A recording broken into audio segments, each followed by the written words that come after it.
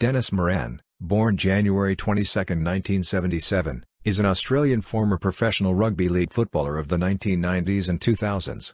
He played in the National Rugby League for the Parramatta Eels Club and in the Super League for the London Broncos and the Wigan Warriors clubs, usually in the halves. Early life. While attending Duval High School, Moran played for the Australian schoolboys team in 1995. Playing career. Moran made his National Rugby League debut for the Parramatta Eels during the 1998 NRL season, eventually making 35 appearances for the club, including the 18-16 1999 preliminary final defeat against Melbourne after Parramatta were winning 16-0 at halftime. After that, Moran moved to England to play in the Super League for the London Broncos from 2001 to 2004. Moran signed for Wigan on a 2-year contract from London Broncos in November 2004. Moran replaced Wigan's Papua New Guinea player Adrian Lamb, who had retired at the end of 2004's Super League 9.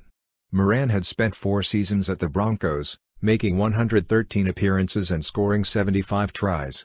Moran topped the Super League try-scoring tables in 2002 and 2003 and was the Broncos' top scorer in 2004 with 19. Moran was released by Wigan Rugby League Club on May 25, 2006 and was replaced by Michael Dobson. The following day he was signed by the Widnes Vikings in a bid to help them get their season back on track. According to the Widnes World, Moran said, "I've come here to try and help out as much as I can to get this club back into Super League." He earned a place in the 2006 National League One Dream Team. Moran was a revelation with Widnes in 2007, winning the National League One Player of the Year award. Moran retired in 2008 whilst playing for the Leigh Centurions. Since then, Moran moved back to his native Australia and has taken up a coaching career. Since retiring from playing, Moran has followed many other former professional players into the coaching ranks.